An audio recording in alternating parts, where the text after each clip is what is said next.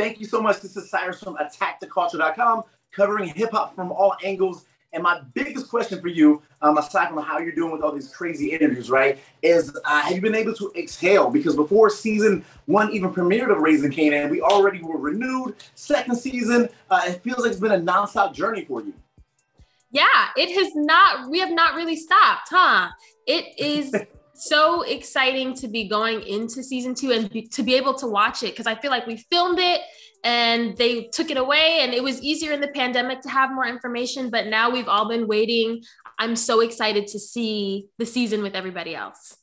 Gotcha. And another big question I have for you, Hailey, is I don't know if you know this because, you know, we're in the streets over here and Attack the Culture. It's low key that this series is really called Raising Jukebox, because I cannot tell you how many people love Jukebox. Obviously, we all know what happened in her portrayal in Power, but my goodness, embracing this role for another go around. Was it a change of state of mind that had to change? You just keep the momentum, because it gets a little bit deeper this time around when we really get into your personal life, and it's like she doesn't trust anybody. Jukebox Laverne is like not trusting anyone right now. Yeah, I was really excited. It's always exciting when you get to be the villain's origin story, right? Like it's so cool for me. I'm so happy that the streets embrace Miss Laverne Jukebox Thomas. I'm so grateful. So thank you to everybody that loves Raising Jukebox. I don't know if that has the same ring as Raising Kanan.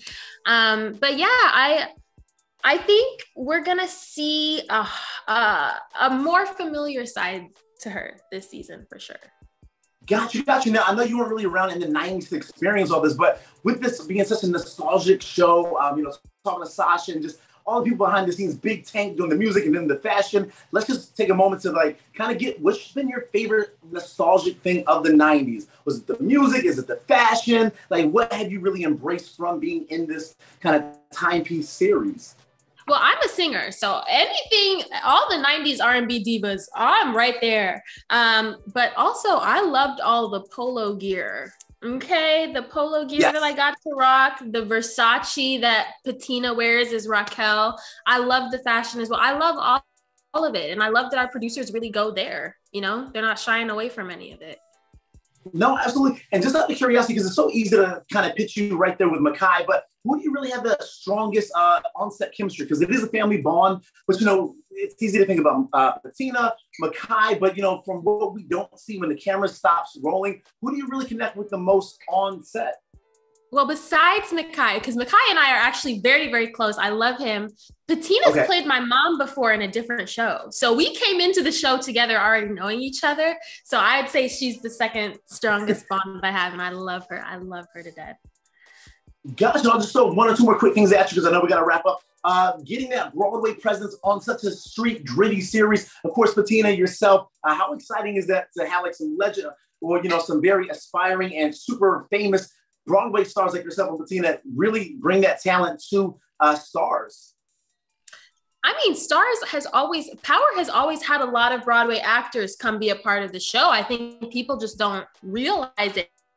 And it's really fun. It's so fun for me. I told my team, I'm tired of playing princesses. Give me something gritty. Give me something real. And I think I got it. So that's been really fun. Gotcha. And I'll just wrap up on this last question. Are you a little bit nerve-wracked? Because like I said, before season 1 even aired, August, or rather that day or two before it actually aired, we got renewed for a second season. Are you kind of like in the background thinking, oh man, are we going to get renewed for season 3 before August 14th even wraps up? Or are you not thinking that deep into it right now?